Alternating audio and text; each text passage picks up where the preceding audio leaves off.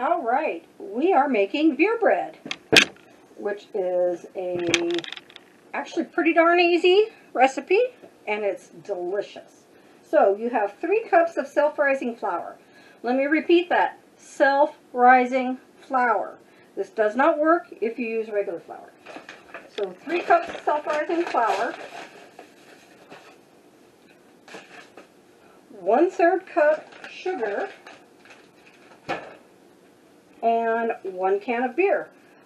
Personally, I recommend lager or Pilsner, something light.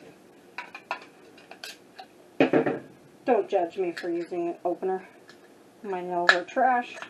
Use something light, but it's pretty much whatever. The other ingredient is 1 stick of melted butter. So, have your beer.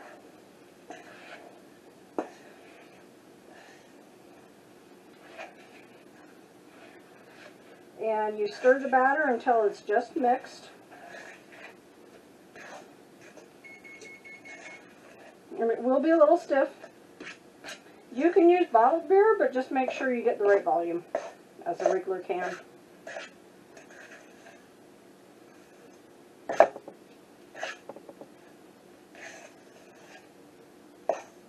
When I made this before, when I was working at a fly fishing ranch in eastern Idaho, we used PBR. It actually turned out very well. So, alright, so this is like a biscuit recipe, or a biscuit consistency. So it's pretty stiff. Now, we have the loaf pan.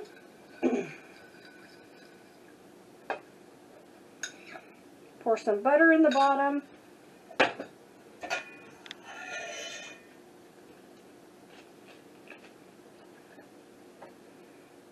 You put your bread in there. You squish it down.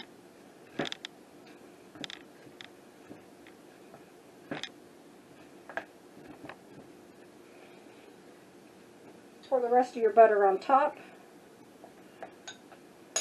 Do not get carried away about working it down the middle. It's more important to work it around the sides. Make sure that that's all good. And it is. If you have too much butter in the middle, it will go down the middle and your bread will crack apart after it's cooked. And that's a sad thing. So, now, 350 for 1 hour. So we'll be back in a few minutes. Alright, so after an hour at 350, take it out, let it sit for 10 minutes, and then loosen around the edges and turn it out of the pan. Now, I did not let this set just because I'm an impatient person, but you let it set and cool.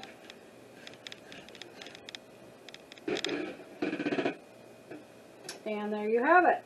I got a little carried away with the butter around the edge, as you can see, but that's okay because, hey, butter is good.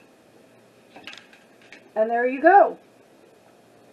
I know what I'm going to be having for dinner tonight. This goes really good with stew or anything like that. It's good with anything. It also is a very good toast, and it pairs the best with orange marmalade. If you don't like orange marmalade, then there you go.